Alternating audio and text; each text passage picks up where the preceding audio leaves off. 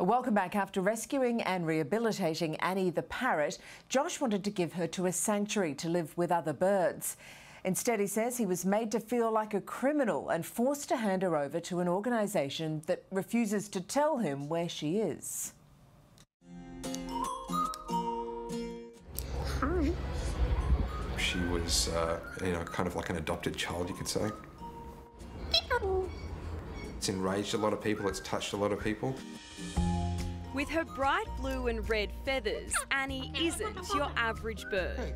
But that's exactly why this exotic eclectus parrot has landed in the middle of a bureaucratic bun fight. Certainly the last thing either of us want is a criminal conviction. Affectionately named Annie after the fiery red-headed orphan, this plucky little parrot also had a tough start to life. That was until a Queensland couple spotted her on Gumtree and took her under their wing. She was basically purchased as a baby bird, I guess, and the owner had sort of hand-raised her, but I think they'd recently had a child, and therefore the bird, or Annie, as she came to be known, she was neglected. Was outside in a cage all day. The owner had had her wings clipped, so she wasn't able to fly. Josh Cohen says the intention all along was to rehabilitate Annie before taking her to a dedicated bird sanctuary on the Sunshine Coast. We didn't want her to go to another, anywhere other than a sanctuary because we knew she would be kept as a pet in a cage, and the bird wants to fly.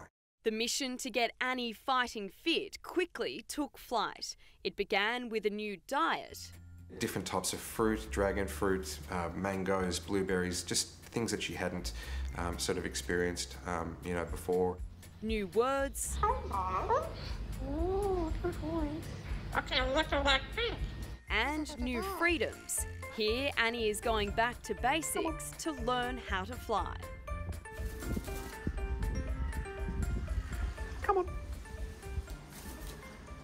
Having come so far in 9 months, Josh felt Annie was ready to spread her wings.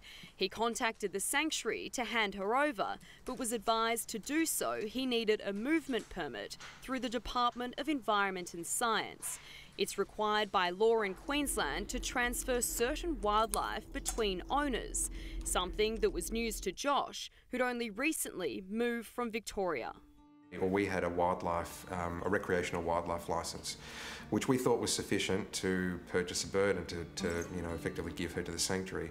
Turns out it wasn't. Upon contacting the department, Josh was informed keeping Annie was illegal and she must be surrendered immediately. We were labelled as criminals, effectively, who had broken the law. There was no wiggle room or leeway. It was a situation of either you surrender the bird to us, or we can actually come into your home and seize her. He says there wasn't an option to apply for a permit, so Josh and his wife heartbreakingly surrendered Annie to the department. It was terrible. I mean, I just felt like going to hell with all this, getting back in the car and taking her back, back home. Subsequently, the department gave the bird to the RSPCA. When Josh contacted the organisation, he says he was told he could adopt Annie once she appeared on its website. Last week, she popped up on the adoption page. Josh put in an application, but was swiftly rejected.